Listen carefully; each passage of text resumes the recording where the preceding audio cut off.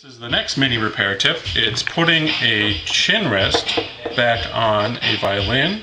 From time to time these come off. You can see that they're just held on by a couple of long screws. They have a small hole in them which will fit. I have a special tool that I use.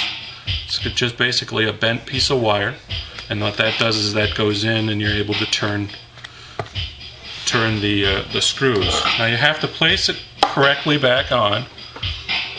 Now this one, there's a couple of different styles of chin rests. This one happens to be one that sits to the left of the tailpiece.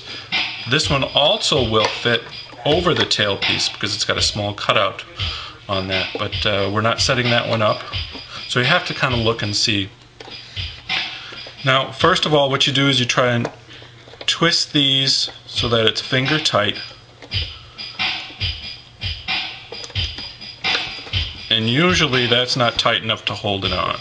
So what you do, if you don't have the special tool, take yourself a big paper clip, bend it, and then very carefully go in and turn it. Now you got to be very careful not to go too far, because these holes generally go, and I just scratched it, generally all the way through, and you got to be careful not to scratch it. So don't do exactly what I did. And what you do is you tighten them up evenly.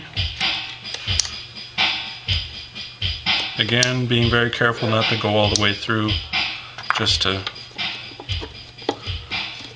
and if you can figure out which way it goes to tighten up, all the better.